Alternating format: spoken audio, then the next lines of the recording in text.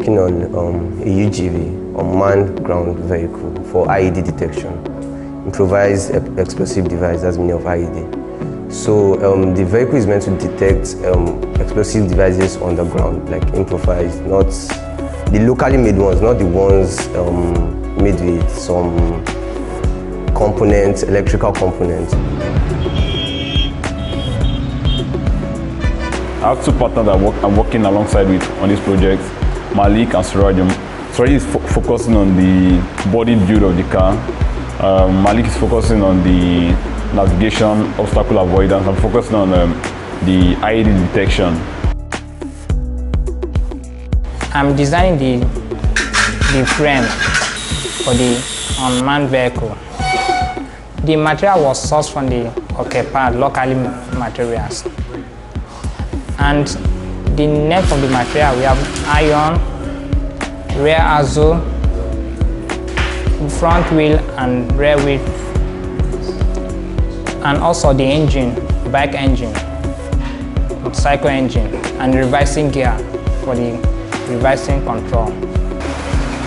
So the goal of the project is for our UGV to move into uncharted or unmapped areas and then scan for mines.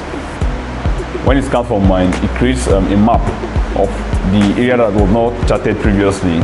So when it creates the map, it shows you the parts of the map area that are with mines and the parts that are without mines.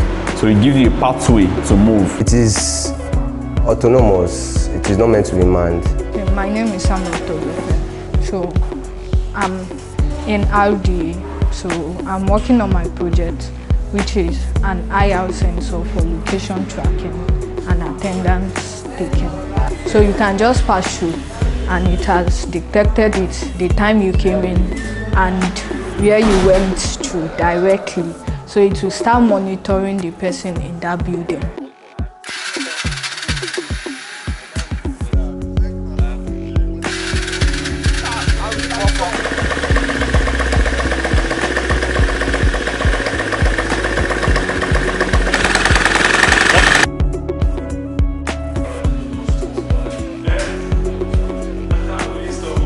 Hi, children, how are you? Do we have tea in the kitchen? Oh, great. Ayo. Yes. Oh. How far? Good morning, sir. Were you able to treat the drone problem surgically, the issue of seeing the sky as home, or did you just... No, I got a new flight control line for you.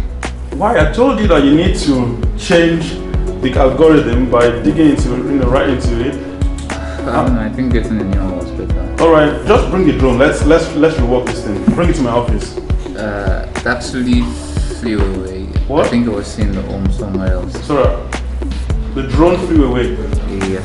Where did you fly it? Flew towards... How can you say the drone flew away? But I told you to treat the problem surgically rather than just replace a part. I told you you know what? You are going to have to redo the drone. I don't care how you're going to do it. I don't care.